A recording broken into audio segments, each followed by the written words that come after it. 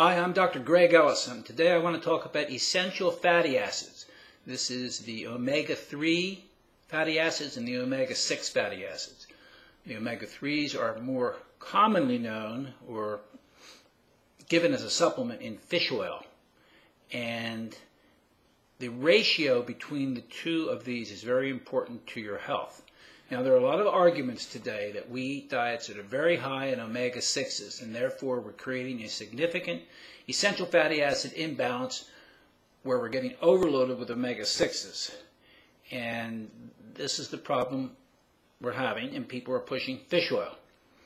Now, fish oil can create some real problems, or an overabundance of omega-3s can create some real problems. Dr. David Harabin is one of the primary writers on this, presenting his research over the years. And he argues that omega-6 essential fatty acids will handle any condition caused by a deficiency of essential fatty acids, whereas omega-3s will not. The problem in getting enough of what you need every day in essential fatty acids is the two different fatty acids compete with a common enzyme called double-6 desaturase. That enzyme takes each compound down to the next biologically active compound in that biochemical pathway for each one of them. Well, the omega-3s have a stronger attraction for this enzyme to the omega-6s. So the use of the omega-6s gets blocked, so they don't get taken to their next active compound, linoleic acid. And the pathway just can't continue, and you can't produce all the biological activity that you need to protect yourself from a deficiency of omega-6s. Now, omega-6s are degraded very, very slowly. So it's very hard to get an overabundance of these other biologically active compounds because they're just not being made that fast. And we end up with an overabundance of omega-3s, which can create a multitude of health problems. Now, Dr. Harabin argues that nutritionists in general are promoting the idea of taking a lot of omega-3s, particularly the fish oil, and this is going to be a real mistake for our health.